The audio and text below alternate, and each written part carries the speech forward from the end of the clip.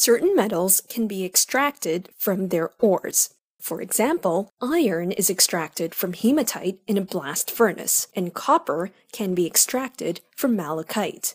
The process of extracting metals from their ores can be time-consuming, costly, and harmful to the environment. Other less reactive metals, such as gold and platinum, can be found naturally as native metal. The issue here is that there is a finite or limited supply of these metals on Earth.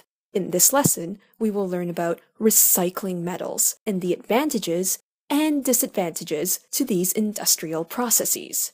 Aluminum is the most commonly recycled metal. Aluminum is used to make soft drink cans, aluminum foil, certain food cans, and even certain packaging materials.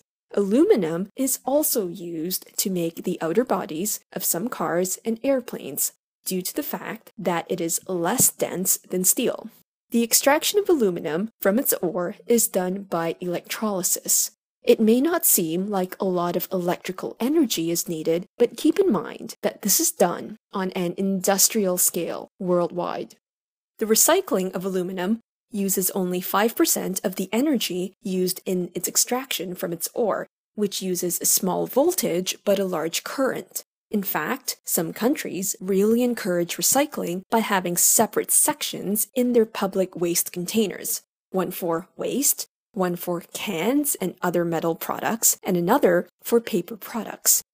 Some countries also have mandatory household recycling, in a sense that if aluminum cans are found in regular waste bins for pickup, a fine can be issued. In fact, recycling aluminum is so common that any aluminum material that you encounter today has some, if not more, than 50% recycled aluminum content. Steel can be recycled, and most steel mills primarily use recycled scrap steel instead of cast or pig iron from blast furnaces. Copper is also recycled. Once again, this is a more energy-efficient process than the extraction from its ore. As well, the copper ore supply on Earth is being depleted at a very fast rate. As a result, other methods for the extraction of copper, such as phytomining and bioleaching, are being used instead. Silver and gold from jewelry are also recycled. As these metals are found as native metals, the issue here is not the energy cost, but rather the rarity of these metals. The main source of gold is recycled electronic goods, such as computers, which have their electrical contacts plated with gold, so there is no corrosion and a perfect electrical connection. The main issue with recycling metals is the separation process in the waste containers. Most often, not all metal products are clearly labeled as recyclable. As well, many metal products are alloys. Can you remember what an alloy is? Please pause the lesson and continue when you are ready. An alloy is a mixture of two or more elements, with at least one of the elements in the mixture as a metal. Many metal products are made into alloys for increased strength and other desirable properties, but not all alloys can be recycled, such as manganese aluminum alloys.